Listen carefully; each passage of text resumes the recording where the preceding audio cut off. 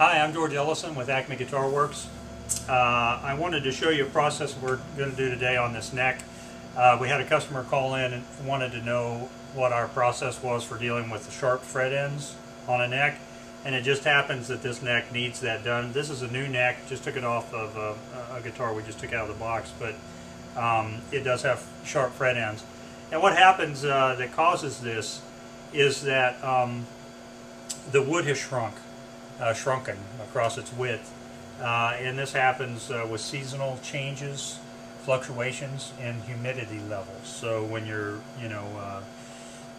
well, or it could just be that the thing has moved from one area of the world to another area of the world where a humidity, sort of relative humidity levels are pretty different. And so the wood shrinks, the frets don't shrink, and so the frets end up protruding out of the ends of the wood, and they're just uncomfortable. It's really easy to deal with this on a neck like this. This is off of a road-worn Strat, and of course we don't need to be too concerned about the finish here because, hey, it's a road-worn, so it's already, the finish is already removed.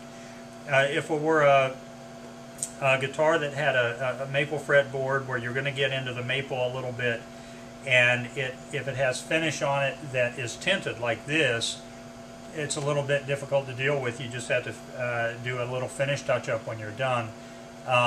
But if it's a rosewood fretboard or ebony, it's usually really simple because you're just going to get into the rosewood or the ebony a little bit.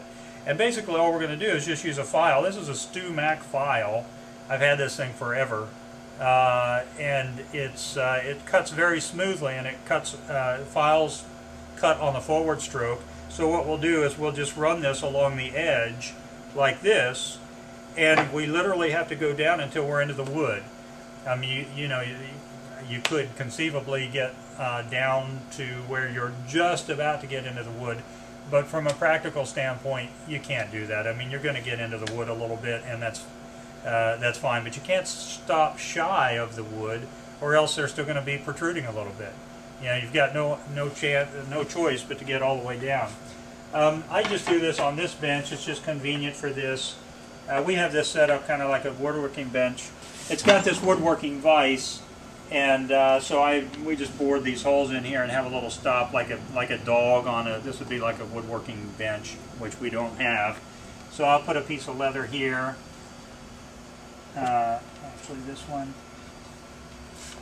This dowel goes in these holes, and it's just got a little area cut out. And this has this dog that comes up like that. And put a piece of leather in there just to protect the heel of the neck.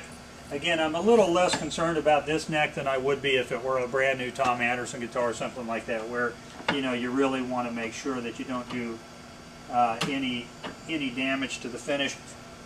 And I'm just going to tighten it up enough just to hold the thing. I just want it sort of held steady, and then I'm just going to use my thumb here sort of as a guide to make sure that I don't get up on, what you definitely don't want is for this thing to accidentally kind of skate across the tops of the frets, or you're going to have big gouges in the tops of the frets and have to do a fret level.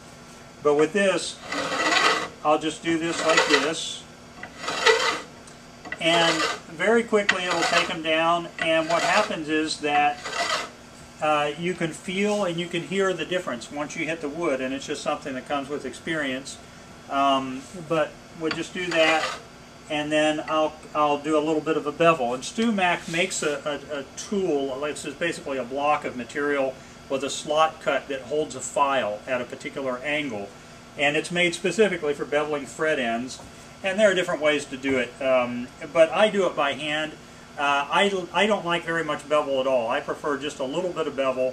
I see a lot of fret ends that are really beveled, over beveled, and all that does is sort of cuts into your playable area on the frets. So I like just a little bit of bevel, not much. And then if you round and polish the ends of the frets, then they're still comfortable to play. But that way you've got the maximum amount of width for playing surface. And so I'll hold this by hand. I find even the Stu Mac, the files, it's a little bit too much bevel. I forget what the angle is that they're using. So I'll just do the same thing, but I'll just come in a little bit. I'll just angle the file a little bit. And I just do it by hand, and I'm sure that there will be people who will say, oh, you know, you should measure this and it should be exactly a certain amount of, number of degrees and so forth, whatever. This works fine. It's very quick and easy. I'm almost done with this side of the neck, and I'm not going to go through the whole process. I just wanted to show you, I mean, already I can feel the difference. There's a lot less drag on the file as you're cutting. Once you get down through the metal and you get to the wood, suddenly the thing feels like very slippery, like it's just very easy to push the file along. And that's basically it. You know, I flip this around, do the other side, and then at that point, what I've done is I sort of created.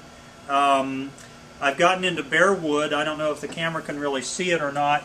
I'm not done with this side. I would do a little bit more, but just for the sake of making this a quicker video, I'm down into the wood right along the edge here, and you can see where the finish has been removed a little bit.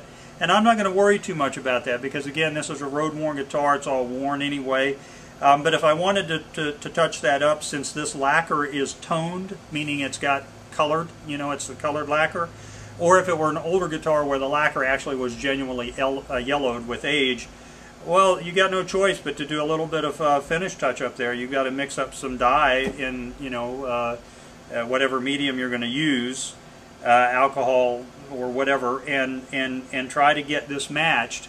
If it's a new guitar, or newer, or if it's a poly finish where it's pretty much clear, a lot of times you can just wipe on something, lacquer or whatever, polyurethane, whatever, just a little bit, just to protect the wood so it doesn't get dirty from your hands. I mean, something like an Anderson where the back of the neck is white, basically because it's got clear finish, and if you leave a little narrow band of unfinished wood, it will get brown from sweat and so forth, and then you'll have sort of this telltale, and then you'll have this telltale stripe, where you know that the finish has been removed.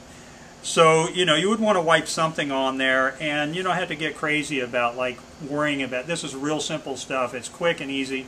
Anybody that does sort of store stock repair in a music store where they're dealing with this stuff all the time, especially like in the mid-Atlantic states, you just get used to doing this stuff and you don't make a big deal of it. It's quick and easy, boom, boom, boom, knock it out, and that's it. And then, I would maybe take a little sandpaper, 220 grit, 320 grit, maybe put it on my fingertips and just do this a little bit just to kind of round and smooth the fret ends. I might wrap it around a block. It depends on how sort of pristine you need to get it. But essentially, this guitar is about to get fret leveled anyway, so we're gonna do the fret ends as part of that process. Right now, I just want to get the fret ends so that they're not protruding anymore. But that's it, quick and simple. It takes, in some cases, 10 minutes. It's a very quick and easy thing to do. Thanks for watching.